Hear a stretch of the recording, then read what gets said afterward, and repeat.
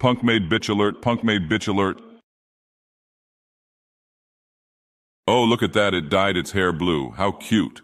But I don't appreciate you taking off your top in a fit of rage, you brain-dead yelling ball sniffer. I bet you don't shake up the mustard bottle so you can drink the foul water mix that shoots out before the actual condiment. I feel bad for anyone within a 5-foot radius of your yelling because your breath smells bad enough to erode stone. They call you a Super Saiyan, but they ain't much to be saying about you, so fuck off, Roku. That's an insult to Roku. At least they provide more entertainment with their no HDMI connected screen than you can in a 30-minute time window that will just be your muscles flexing while it pans to another equally ripped weirdo yelling as well. You're not even that good at what you do, my man, or you wouldn't have died.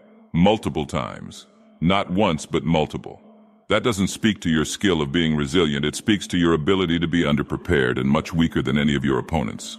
I'm not even mad, though, because while you and the main antagonist had a screaming match like some sugar-high toddlers, his lackeys stole your bitch and jumped Gohan. Then they brought your bitch to me so I can get her that 18-inch god meat bitch boy. Not even the Dragon Balls are anywhere near desirable as my ashen balls. I don't even know why they jumped Gohan's ass, thought, but he cried the whole time. But I mean, what the fuck is even wrong with you, man? By the time anyone with an actual weapon shot you or stabbed you or turned you into a scrib, you wouldn't even be done charging up. I could get up in the middle of your show, cook a hot pocket and jerk off, then when I came back it would still be the same frame but a little more blue. You're the most worthless self-proclaimed hero I've ever seen, and I came inside Bulma's here. That's not to mention the countless times you actually were in competition with a fucking purple rat. A rat. Like the little fuckers Nerevar has running around in his filth lair?